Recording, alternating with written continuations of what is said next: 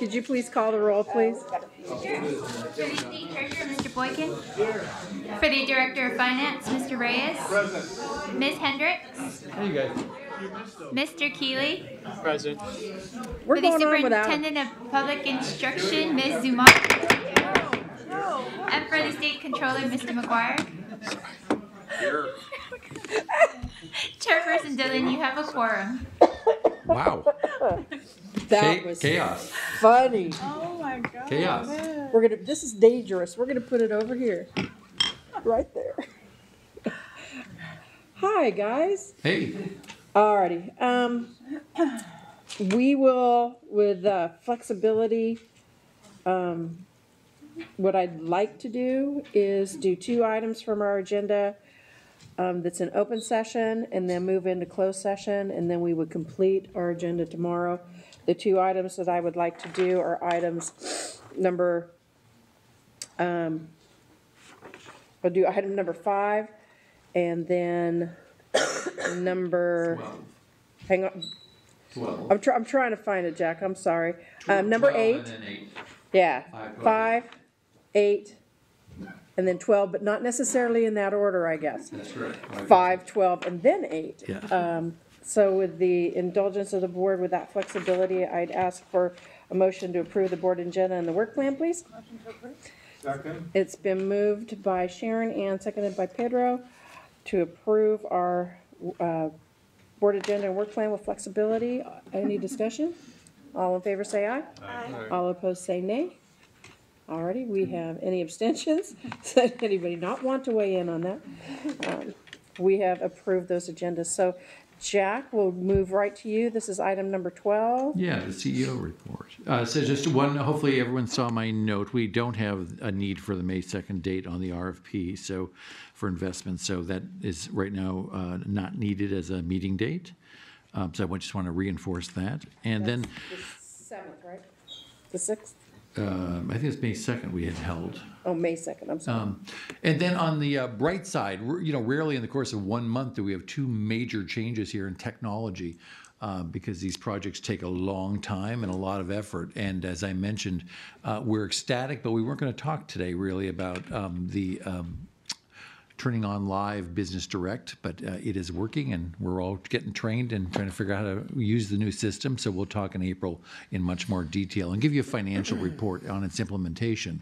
But the second project, not nearly as long in length, but it's certainly an impact for our membership, is the refacing of our website, since it is, of course, our core communication tool today for our membership. And as you saw in our notes, we don't do that often. It's a big deal because there's change management involved, and you're used to going to the left for something, and now you got to go to the center or the right, and people have to get used to that. So you certainly don't want to change your website often, but it had been a while since we had changed our website, and there's a lot of changes in best practices for web design that we wanted to take advantage of. So Krista championed this project for us with her staff and got it done on time, on budget. Our message is here, and she's going to go ahead and just do a quick overview for it because it's so different than our other website in how it focuses the information.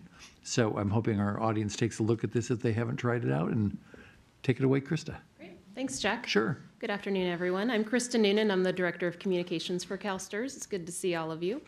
I just gave a demo in the Client Advisory Committee, and I think that's why they were all talking, because they were just saying how much they loved it. So, but what I'm going to do is I'm going to give you a personal tour. I'm basically your cruise director on the new website. This has been launched, as Jack said, about 2 weeks now. We haven't really talked a whole lot about the website at this point, because really when you first launch a website, you want to go through what's called a soft launch so that you can work out any glitches, that type of thing. So, but the website is fully functioning. It looks great. It is a departure from what we had previously, and so that's why I'd like to take this time to go through it with you. Just to give you a little bit of background, the business plan, CalSTRS business plan, called for the redesign as part of the 100-year anniversary. It just so happened to coincide with it. But honestly, it was time to do it. It had been 10 years. The last time the site had been redesigned was in 2003. So over that 10-year period, the content was always regularly updated, but the basic structure and the branding format and so forth was always the same. So what we did, my team, along with an external vendor, we embarked on the redesign project in July of 2012, and we did all of this in 6 months. So, and what you're talking about is it was roughly 1,000 pages of content that we have narrowed down to 400 pages. So it's still very, very information intensive, but it's much more focused to meet the visitor's needs. So, and just to give you a more background, this is quite a departure from what we had before, as I mentioned. But what we found is the previous homepage was very information heavy, and we found that a lot of times when people would go to the site, they would at first look at it and kind of, okay, well, they'd see the left-hand navigation, but they really wouldn't know where to go. When they tried doing searches, the search capability was there, but it wasn't as fully functioning as it is now. So we've updated that functionality. And really what the point of doing the redesign, what we kept in mind is we really want to actively engage with our audience of all ages. So as you know, CalSTRS membership, for example, spans multiple generations, multiple age groups, and various different stages in their careers. So our goal was to, how can we increase that engagement and make it appealing for all of the visitors? In addition, not just our members, but our stakeholders, business partners, the media definitely pays attention to our website, and the general public, of course. The other thing, just so that you're aware, technologically speaking, the former website, the technology was pretty much outdated and it was very cumbersome to work with. So the new technology is much more in line with current web technologies that are out there.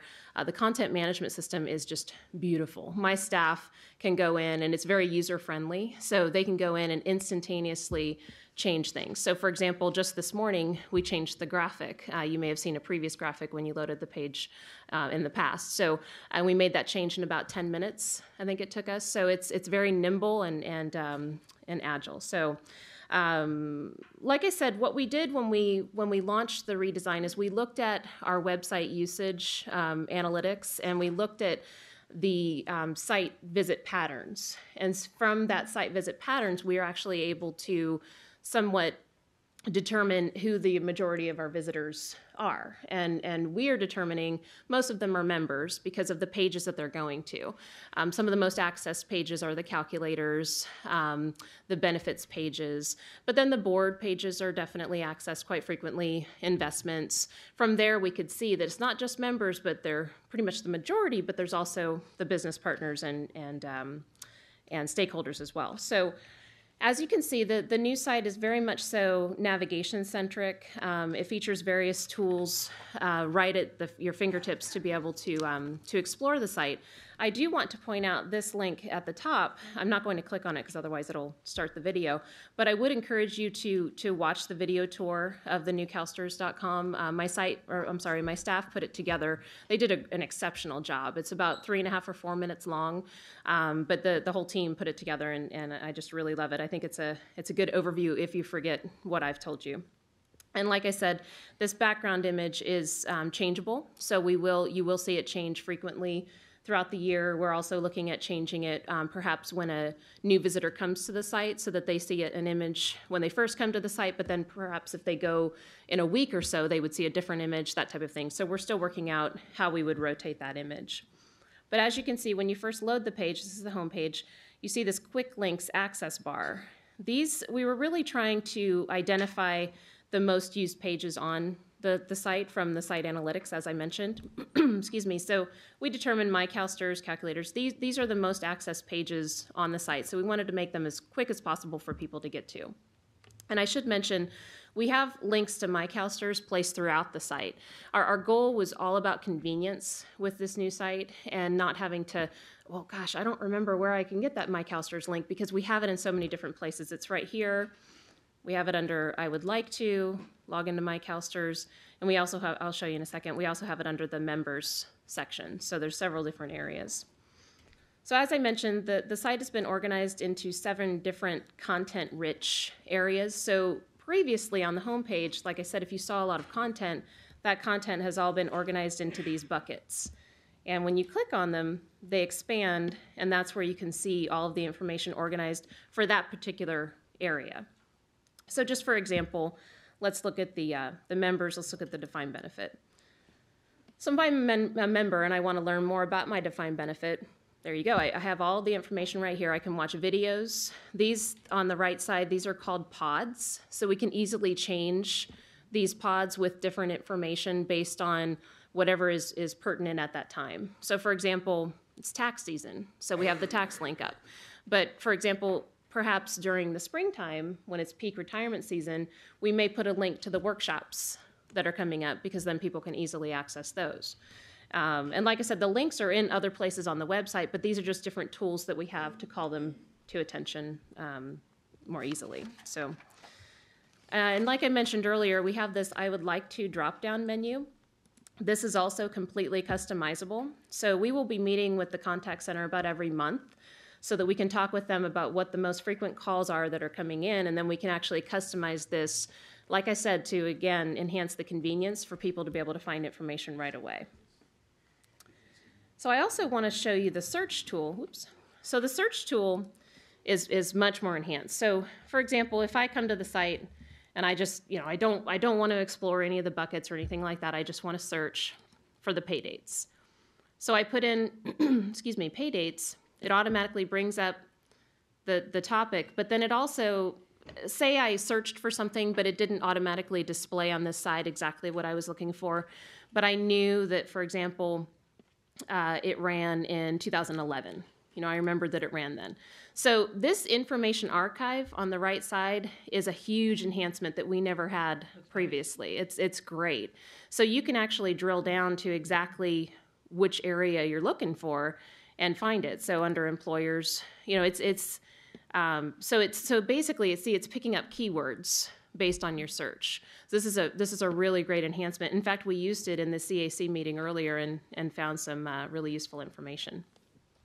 So you can do that for any term. For example, earlier we searched on the comprehensive annual financial report and found it on the website if you weren't familiar with where it normally is posted. So a couple of the tools I wanted to show you. This in particular, this is actually a rotating carousel. I should have pointed this out earlier. Normally, this will have about 5 to 6 different articles that will appear in this area, and you'll see little round circles on this side that signify how many topics are included, and it'll rotate through those topics. But during board time, we've made the decision to freeze it to only display the board because it's so that ease of access and making sure that people can go right to this link and they can see your video stream and read the meeting agenda.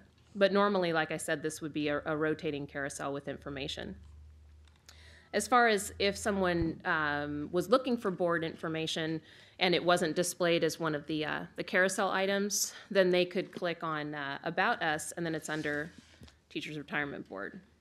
We have the meetings archived through 2010, so all of that information is on the website, and the agendas and so forth.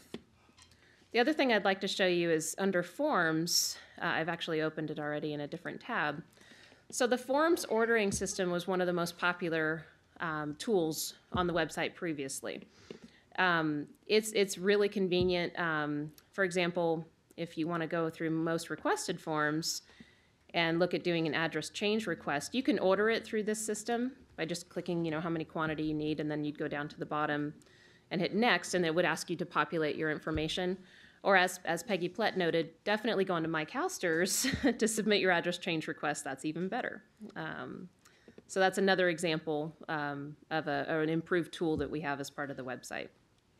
The same thing with the calculators. You can go on and estimate your monthly retirement benefit. All of that is still the same as what it was. It's just better. It's just improved on the new website. I couldn't hear you, Sharon.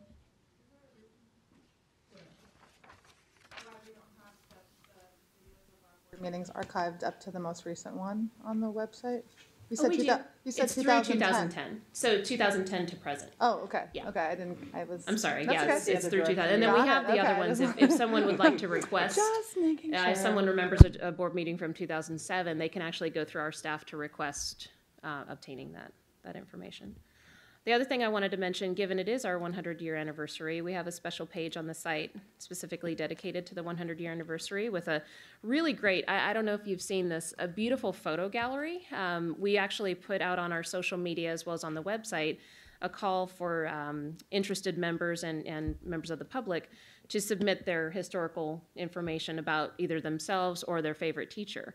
So we've launched this photo gallery, and it's beautiful. There's only a couple, I think there's about 10 different images that circulate through this, but we are going to be adding additional ones as we receive them. We have much more than this, but we're still in the process of adding them. And we've also done, thank you for those of you who have participated, we've done videos where you've commemorated your favorite teachers, and those are also featured on the page. We're also, like I said, doing a lot on, so here's the videos. So I'm so excited with what the staff has done, and just really thrilled with the progress. So going back to the homepage, I wanted to let you know, as always, we have our contact information, our frequently asked questions.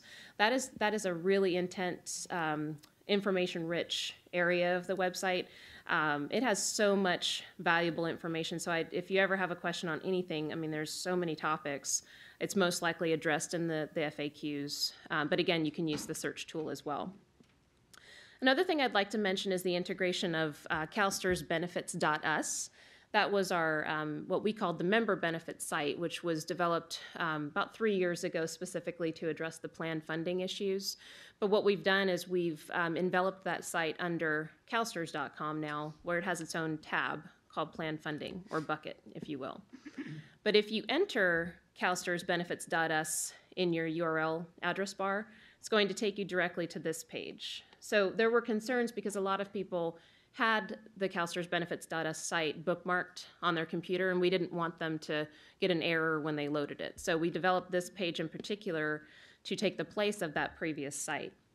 It still has the same information. It still has the Fact Center, the Ask Jack CEO questions where people can submit questions to Jack and he'll answer them, as well as his CEO blog. And people can subscribe to the CalSTRS Outlook e-newsletter as well.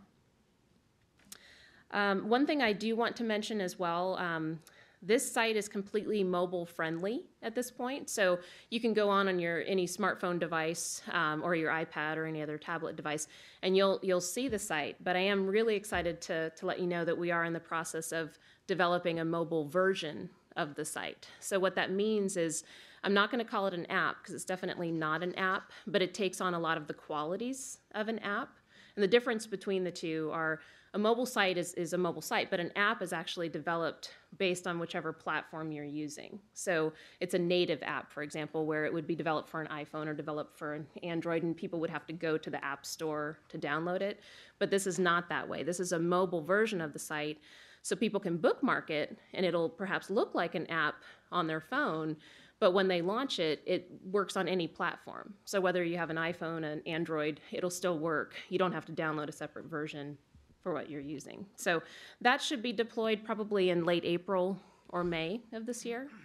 And last but not least, I do want to thank all of the communications staff who have been working on it.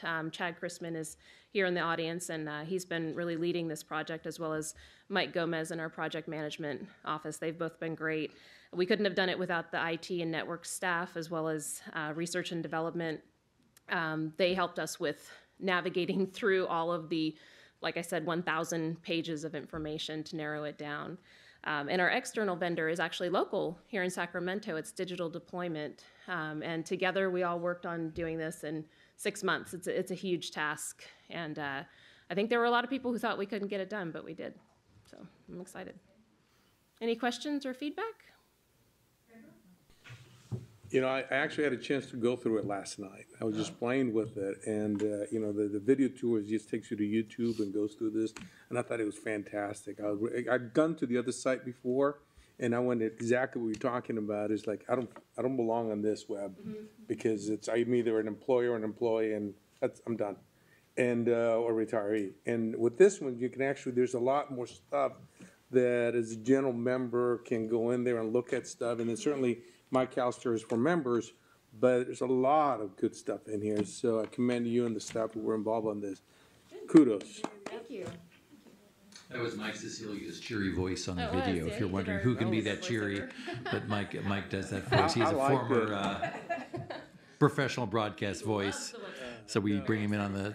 Yeah, I had, I went all over the place within different buckets and different sites, and my wife thought I was weird, but I was like, yeah, this is really cool. I haven't seen this. Yeah. So. That's great. And like I said, I can't emphasize enough using the search tool, because I think that really came across in the client advisory committee as well, because we were, a lot of things that even I didn't know where exactly they lived on the website. We just searched and there they came, and I was keeping my fingers crossed that it actually worked, and it did. Well, given the time I spent reading the material for the meeting, she finally said, "Get a life." She didn't say that. If you go to the 100-year, go back to the 100-year for just that video that is featured there. I'd love for you to watch it at your leisure, because that's featuring Rebecca. What's her last name? Milwaukee, and she's the National Teacher of the Year that we honored at the NCTR meeting. So she's a teacher in Burbank, and she's very good. So she did this video with Krista and her staff for our website. It's not a canned video. So there you go. And again, I want to underscore, it shows you how different websites have come in the past. If we discussed this 8 years ago, it would have been, how do we feel about that? What do we think is important to be on this website? Now, data-driven analytics, all these tools measuring how people are looking, how often they're on a page, what page they go to. We get away from these intuitive conclusions and really using the data to design the website. So it's much more responsive to customer needs. What we're doing. So we're really happy about it. We probably won't do this again for 7 years, but we'll, and I should have said, apart from the mechanics of all this, Ed staff in our R&D area really worked hard to update the content. It was an opportunity for us to make sure, is every page accurate, how we describe the benefits and all these things that have changed over time. So this went through a thorough QA cleansing, not just getting this technological innovation here. So that was great for us. And that's really great that you mentioned that too, because the really nice thing about the website is that my staff now has the ability to instantaneously update it. For example, Ed called us, I think it was about two weekends ago, but it was on a Saturday, and he said, "Oh gosh, I found something needs to be changed because of the pension reform legislation," and we updated it just like that. Yes, so yeah, but we but we did it right away, and it's it's really nimble. Yeah.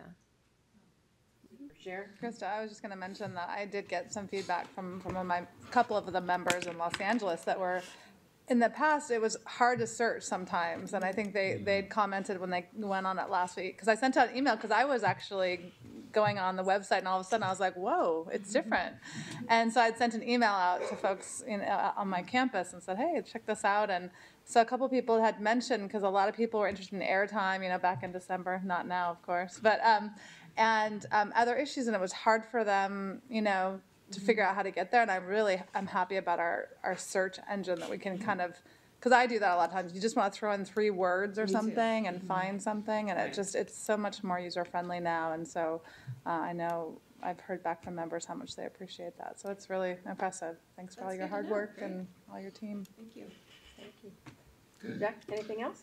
Not on that. Thanks, Krista, very much. Well, no, the last thing I wanted to mention in my CEO report, unfortunately, is a sad thing. Unfortunately, we have to acknowledge the departure of one of our key members of the executive staff, who's retiring, as you know. But since this is our last board meeting with Janice Hansen, I think I want to just, although we told you several months ago, getting ready for this moment, this is her last time with you. And although a gigando Winnebago is awaiting her somewhere down the Delta, she is still working hard through the final month with us. What's interesting about Janice, I do want to say 2 things about her, is that we've done so much technology this last 7 years, from actually just reinventing the technology spine of our entire organization in this building, to things like the website or bringing on Business Direct. And if you didn't notice, usually it's the business person that's talking to you in this room, whether it's Krista that just did this, or Robin, who's been walking you through Business Direct over the year, or Lisa Blatnick going through the building innovation. And that is so reflective of Janice's approach to technology with us, is that she's been a partner to the business areas, and the business areas drive the decisions, what really meets their needs. It's not the technology people running the engine of the train, and we're trying to catch up, learning all that pieces.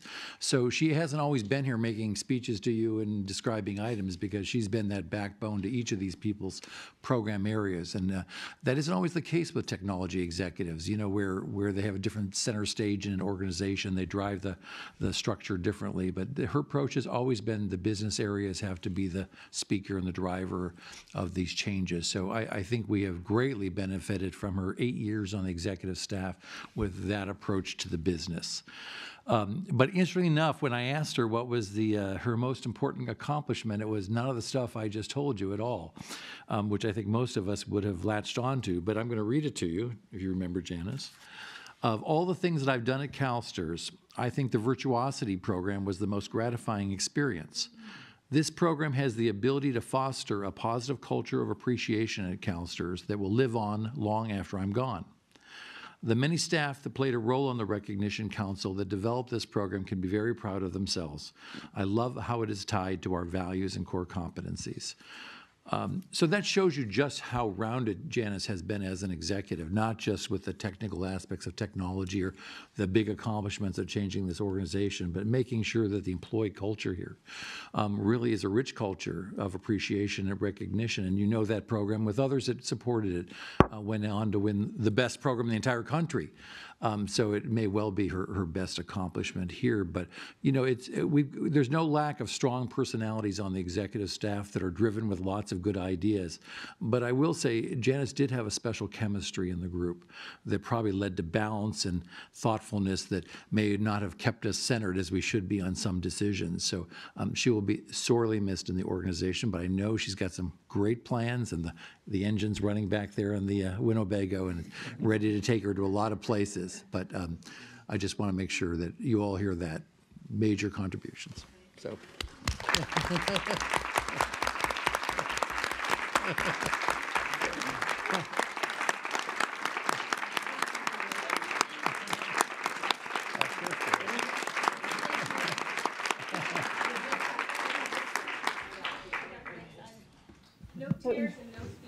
And the next item is Janice, is that we're going to close the day with. Well, and Janice, I knew I was successful with our project management office when Ed Durman asked for a project manager for one of his projects. That's success. Well, not everybody on this board knows how tied I was to my board book and my flags and all the other stuff that accompanied my paper board book. So Janice, thank you for helping make my transition to the iPad pretty painless, because I went cold turkey and I've been at it ever since, huh? Thank you very much. We appreciate it. So Chris, Janice, and Graham, take it away. Well, good afternoon, everyone. I'm here to present Grant Thornton's regular oversight report on the Business Renew projects. Report today is based on our final reports from the month of January, although as usual things move pretty fast around here, and so there are things I'll be talking about that have happened just in the last 5 to 10 days. Let's start with CALM. And yes, as I assume you're all aware at this point, Put that green on there. What is that? well, let me talk about that. So, as you're aware, Release 1 of Business Direct went live on the 28th of January. Systems now in operations, being used by a number of people across the organization. So, to date, we're not aware of any significant issues with system functionality in terms of, the actual software not working. There have been some issues in starting up with user roles and some people not necessarily getting access to the particular functionality that they require. That's part of what the project's working through now. And in addition, the project is still catching up on the backlog of transactions from January that accrued over the month after they turned the legacy systems off. So those are being loaded into the system right now. I think from our perspective, we're probably about a week or two away from understanding for certain whether it's been a successful deployment. Because the system has to get through a full monthly cycle. So we have to see all of the major inbound and outbound interfaces go and work, and then run a month-end close to close out the month of January. And if that runs okay, then I think we can say, yes, we've had a successful deployment. So, watch that space, I guess. In the run-up to the deployment, I guess we had two main observations with the project. The first was approval of the diligence that the project team took in executing the testing and how seriously they took their responsibility in making sure that the tests passed before the approval to go live was given. You know, there's always that pressure to flick the switch, but the project team was very diligent in making sure that the testing was executed and they got the appropriate documentation and people knew what they were signing up to when they approved a test. So we thought that was really good. We did express some level of disappointment that the level of project management discipline sort of died off in the last month or two on the project. And we understand the all hands to the pumps attitude where we've got to get the software working and get it ready to go live. But we did feel that a more disciplined project management approach going into the last couple of months probably would have led to a smoother transition. That said, the system's live. Our main recommendation at this point is that as the project is getting into the planning for release 1.5 and release 2, that those project management disciplines be reinstituted to the extent that they were in the fall. And the project team who's doing the planning agrees, that they have to do those things. So in the next month, we're going to continue to look at the rollout into production and going through that first full monthly close activity. And we'll be focusing on the planning activities for release 1.5 and release 2. Release 1.5 planning is starting right now. And the intent is that release 1.5 will go live in increments over the course of the spring. So that's the summary for CALM. Any questions before we move on? Anybody? No one's in line. Okay. So let's move on to Pension Solution. There's been a lot of activity on the Pension Solution project. The requirements development has proceeded pretty much on schedule.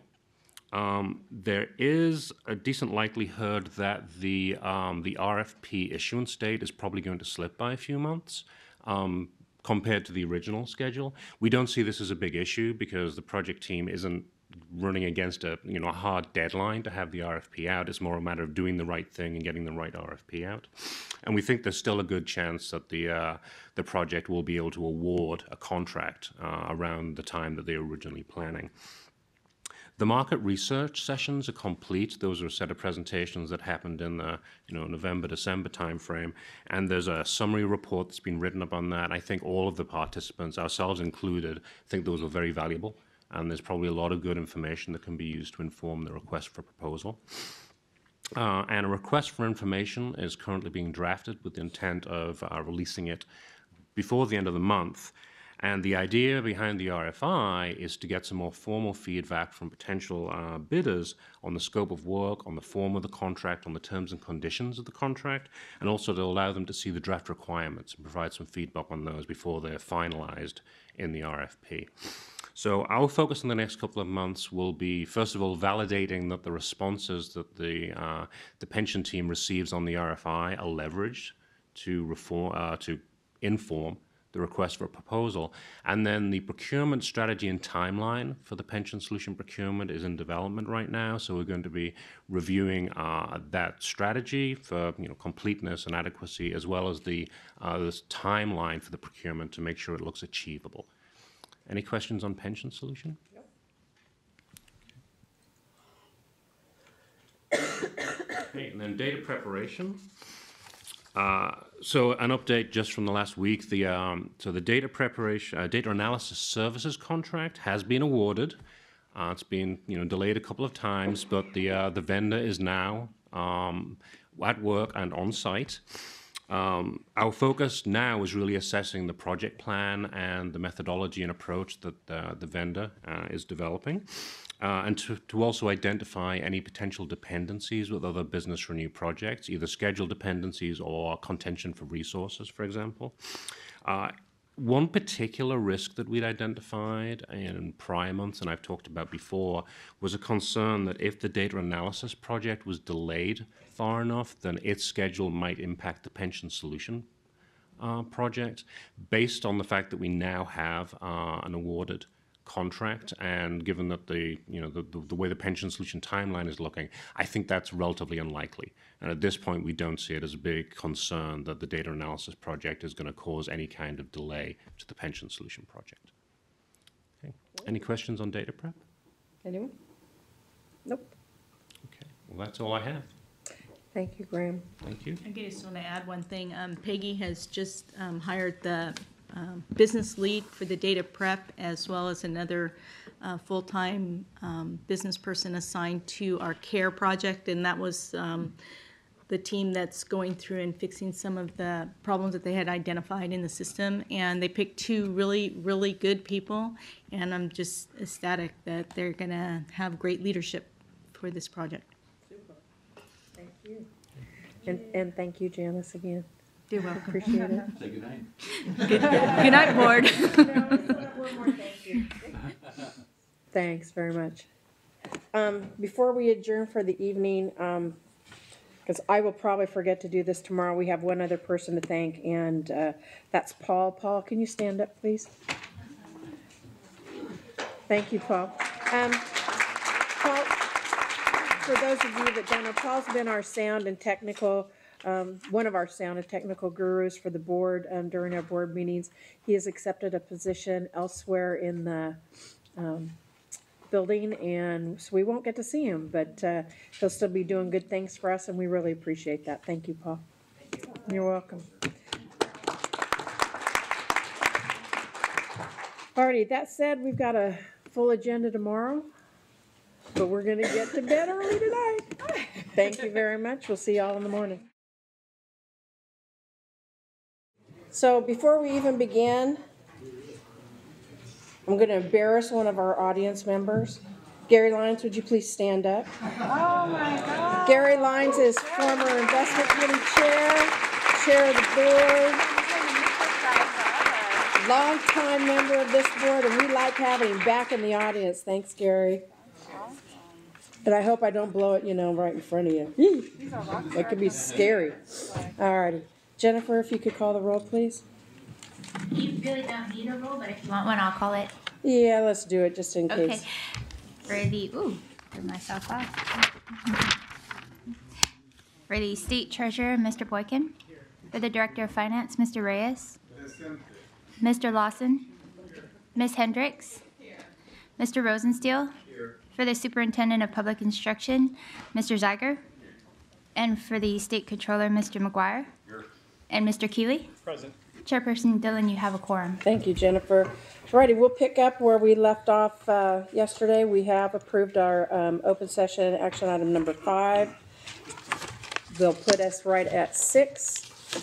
So, Ed, do you want to tee this up, or you want me to? How do you want to handle Well, it? maybe sort of just for everyone's sort of on the same page. There's a version of the report which we had sent to you, and we have hard copies, I think, in front of you, and also for the audience, that reflects some relatively minor clarifying changes that have been suggested by board members, and then also staff went through it again and just sort of found some things we thought would clarify some of the discussion.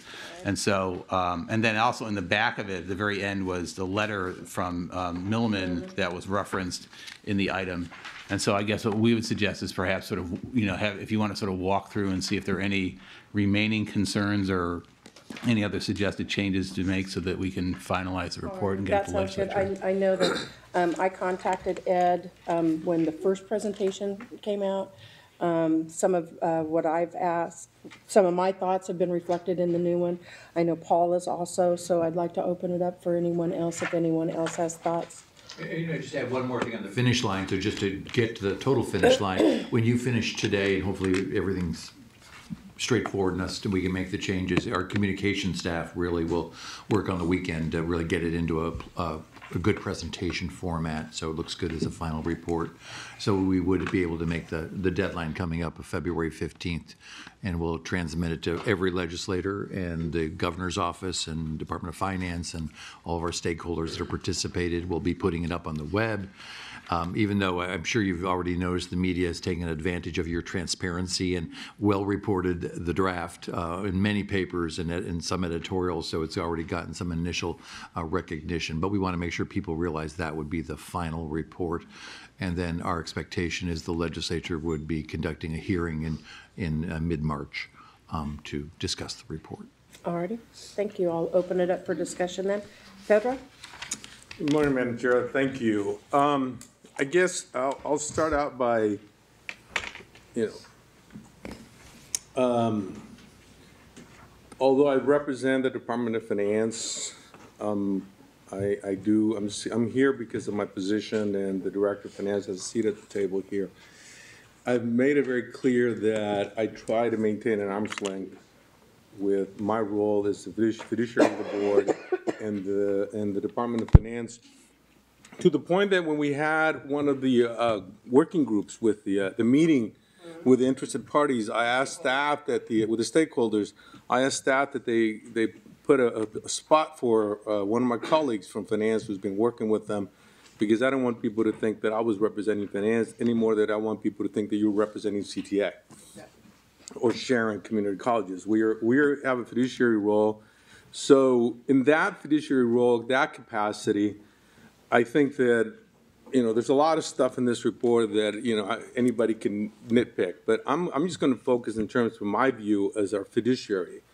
And from my view as a fiduciary and what the legislature is asking us to do, I think from our fiduciary role is we ought to push for full funding, 30 years,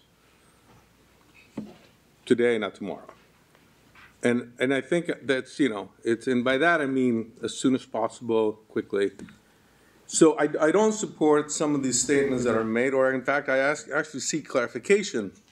In some areas, we say CalSTAR's expectation that it has always been CalSTAR's expectations that any increases in contribution rates would be gradual. Given what I just said, I would disagree with that. Pedro, can you refer to? I'm looking at. If it's the revised version. Okay, on this one, on page 2 of the. Yes, 2 of crossed off 24. A delay in addressing, it's at the bottom paragraph. It says, a delay in addressing the DB program funding shortfall places the program at greater risk. Particularly, there should be another substantial market turndown.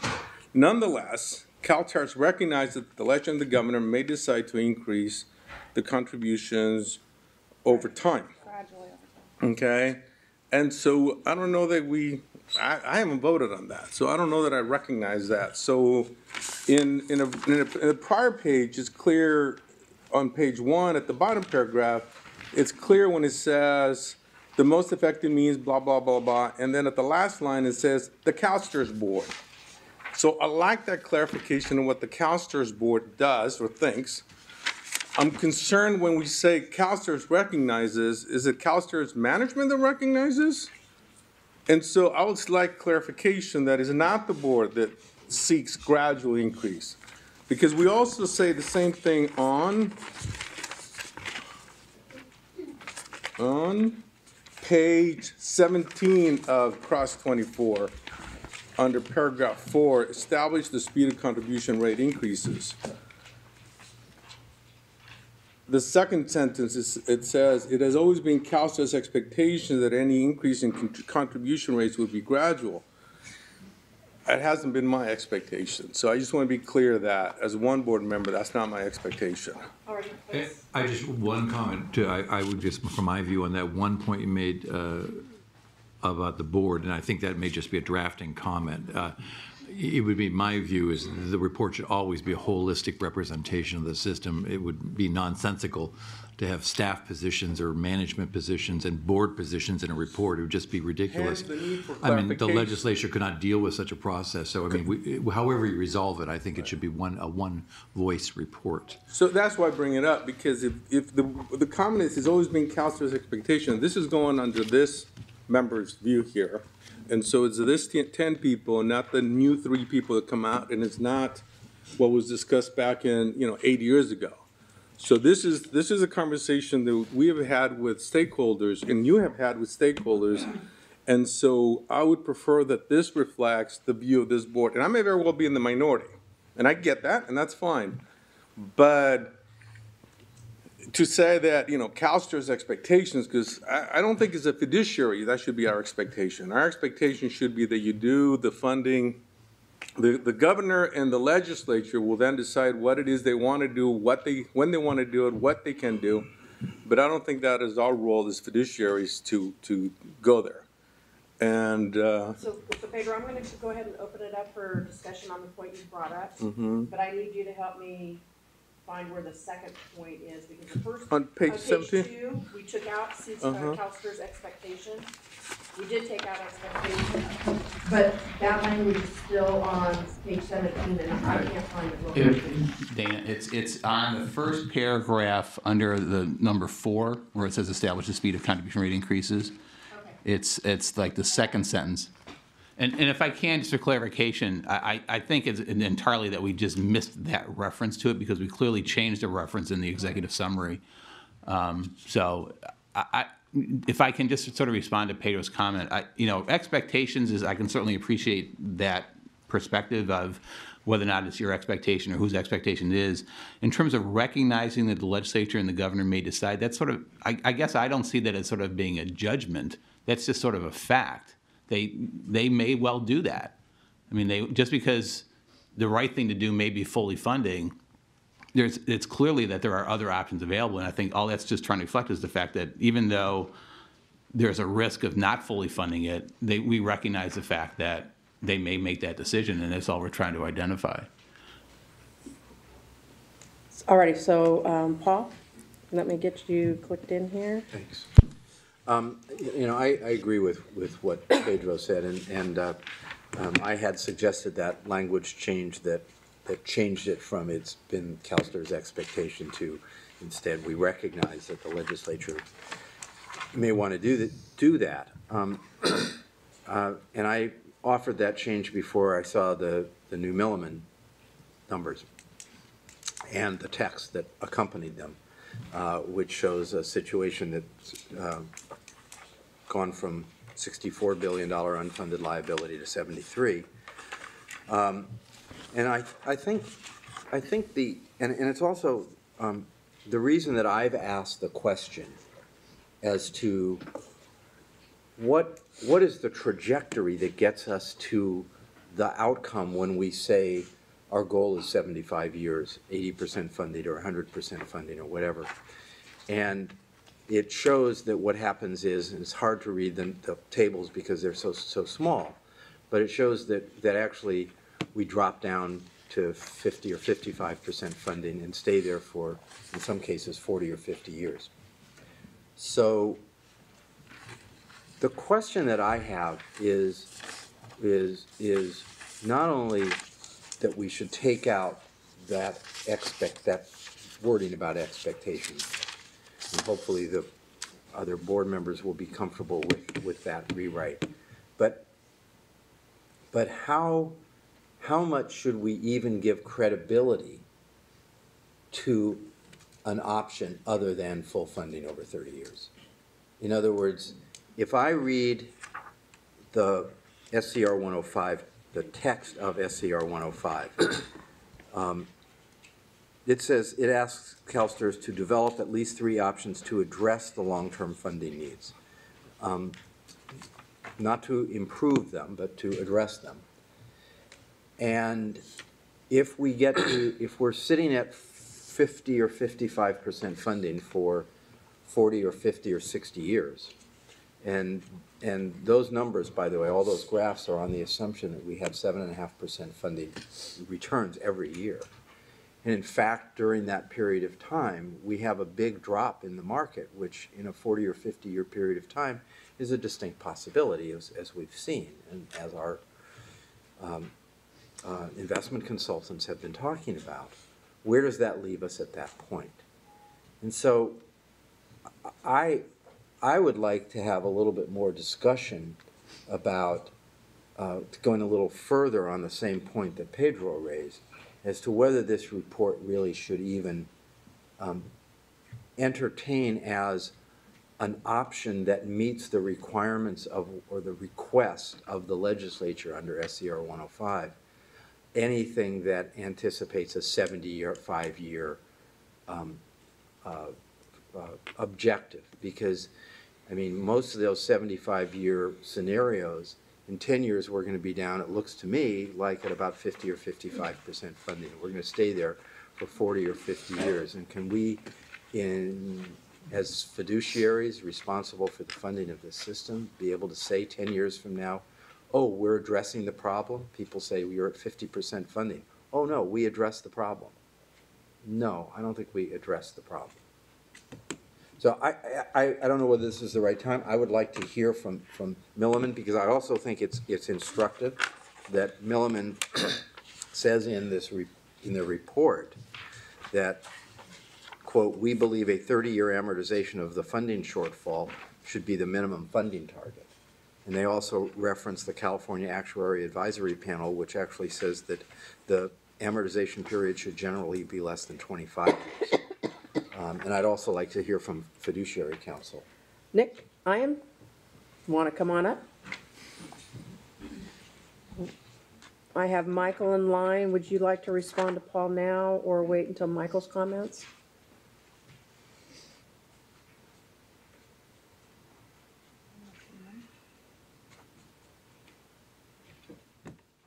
Do you want me to go first? Sure. Okay. Paul did a really good job of summarizing our report.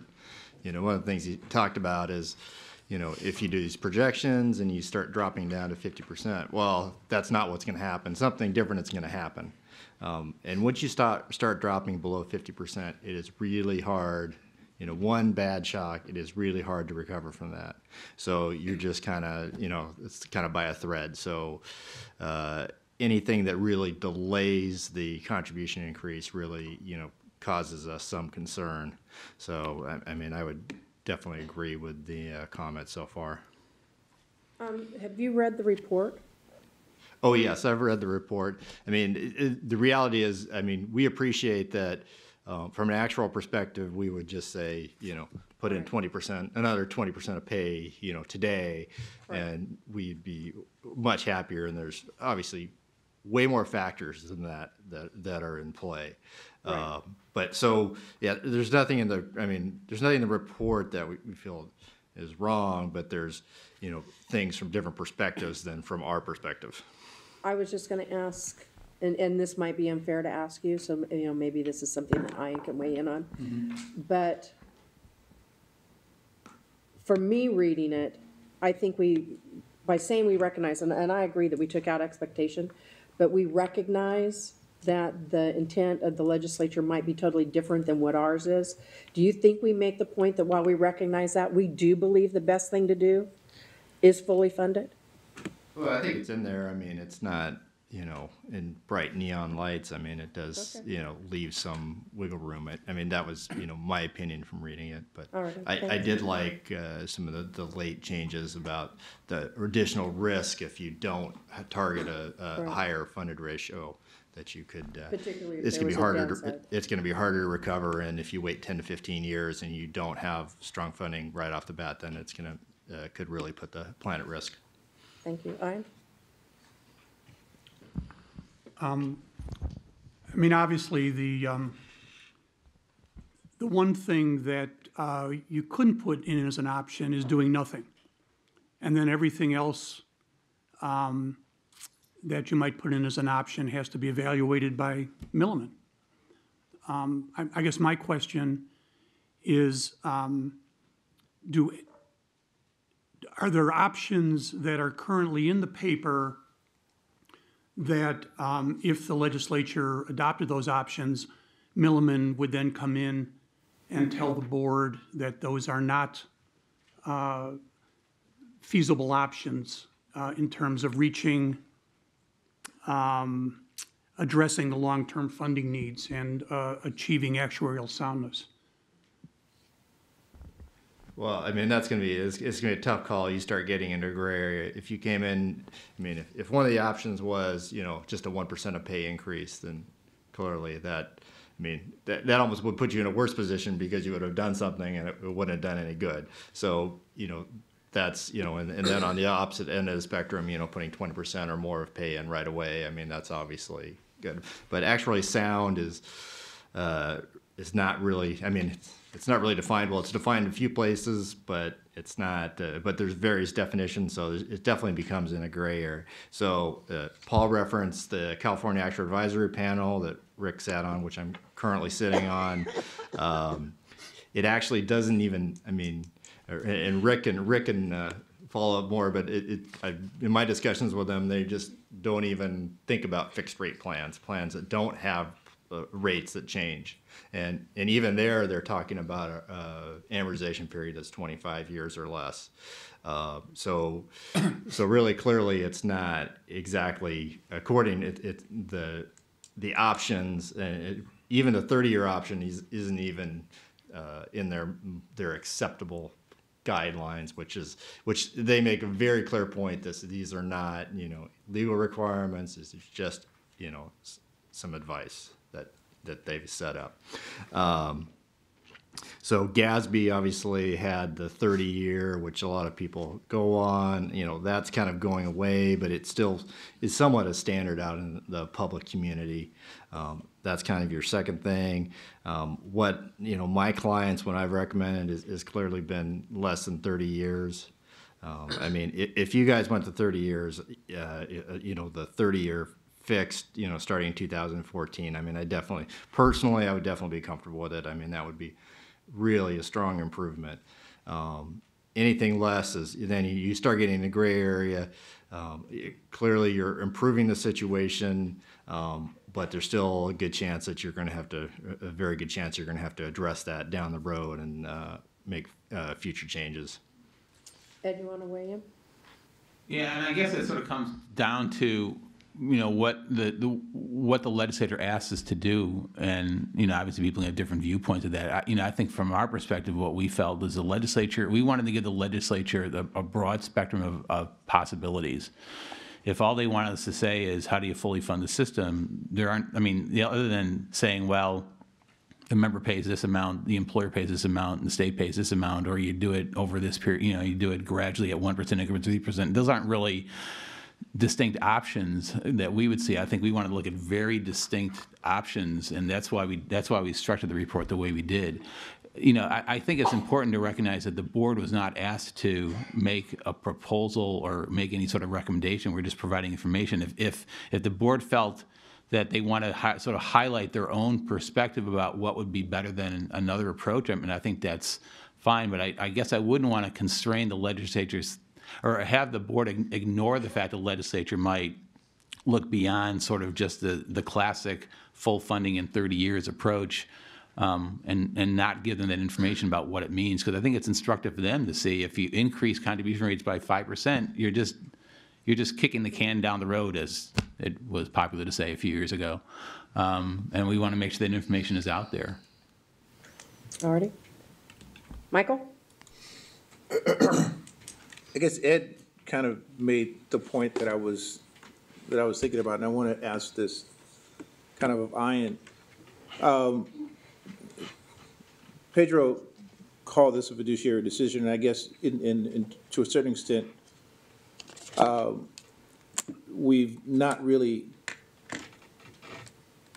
drawn a line between what is a recommendation from us as fiduciaries and what is just information from us as the people with all the information.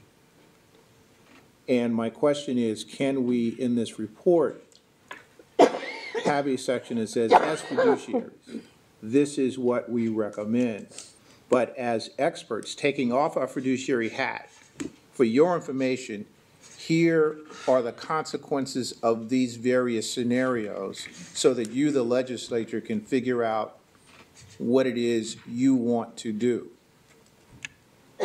Because I think that's what I'm hearing members of the board are looking for. Yeah, I mean, I can't say that you're required to make a recommendation. I can certainly say that you're permitted to. So in terms of, reaching a conclusion about a preferred approach, I think that's totally consistent with your fiduciary duty. You can never really take off your fiduciary hat, even if you provide other options, if you do decide to make a recommendation about one. And the only thing that concerns me is that you might provide an option that your actuary is basically going to say doesn't do the job. So, and I'm not an actuary. That's why I'm asking Nick. I mean, he really is, and Rick. I mean, they're really the ones who need to advise you, with respect to whether any of these, and Paul seems to think the 75-year one is one of those, where if the legislature adopted that, they're going to come in and then tell you, my God, you realize what this means, and it's not going to, the likelihood of you achieving actuarial soundness or even addressing the long-term funding needs of the system isn't being accomplished. So I have no problem with a recommendation. I have no problem with options, but I do have a problem with any option that isn't going to satisfy the actuaries. What I thought I heard Ed saying, though, was these aren't necessarily options that we were saying that the legislature can choose from. We're giving them information on which they can make their own decisions. I mean, the example that you were saying, if you increase it by this amount, this result. If you do this result. These are not necessarily recommendations. This is just facts, and that you will need in order to make your decision. So I guess the question is, can we divide it up between, here's what we recommend, here are just some background facts that may help you to do your own calculus. Well, it just, all I have to say is it makes me nervous even to provide the legislature with an option that you've been told you can't live with as fiduciaries. I don't know the California legislature. I don't know any legislature. But once you put something in writing, it's open for their consideration. And it seems to me, if you don't want them to consider it and adopt it, because you know that your actuaries are going to come in and tell you it doesn't work, that's dangerous. But that's for you to evaluate, not for me to evaluate. But I would just point out that I think it's dangerous for this system to send something to the legislature that you have been told is not going to work. There's no such thing, this is as neutral information. Once information is conveyed, I guess you could say, as Paul might characterize it, well, 75 years is an option. It really doesn't work. We don't really want you to pay attention to it. But, we felt, compulsion to put it in there. That to me is not something that you should do. Well, but part of this report says... I'm sorry, Michael, I'd taken you off. Why don't you jump in again? So your mic's come on. That's okay. Sharon, can you? Yeah. I'm not saying Paul's right. I'm just saying if you all agree. Well, for example, correct me if I'm wrong, Ed, but part of the report says, pay-as-you-go is not, here are the implications of that.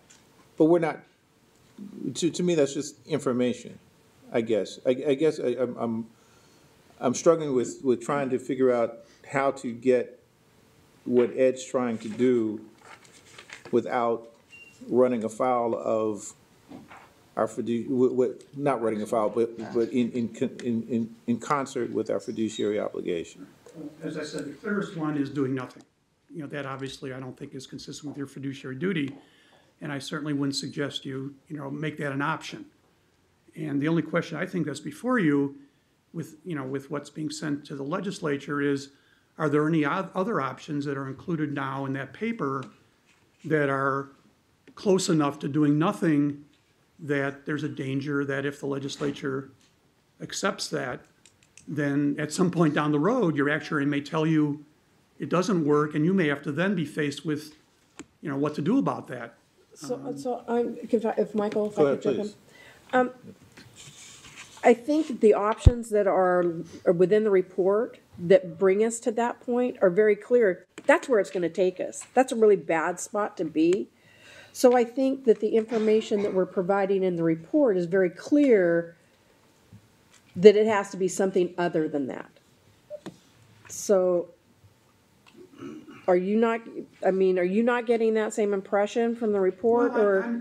I just am always concerned that once you, put something in and call it an option, that people may not pay attention to, the subtlety or, the report doesn't say this doesn't work, this is, this will blow up the system, we'll never achieve funding. If you want to put that in neon, that would make me more comfortable, but my feeling always is that once you put something in writing and send it to the body that makes the decision, and here it's the legislature, you're better off not even including as an option. If you conclude based on your actuary's advice that is, if they do that, if they accept it, it's not going to work.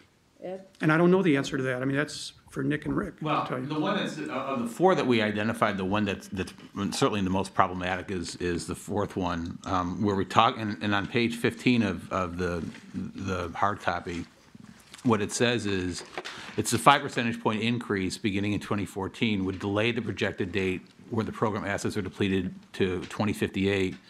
And it goes on to say, such an approach would not solve the problem. The legislature would almost certainly have to make further changes at a future date to provide long-term viability of the program. So you're right. If if people just read, tops of sections, they may not catch all that, but I guess there's sort of an expectation is they read the thing, and we could highlight that in a pullout if necessary.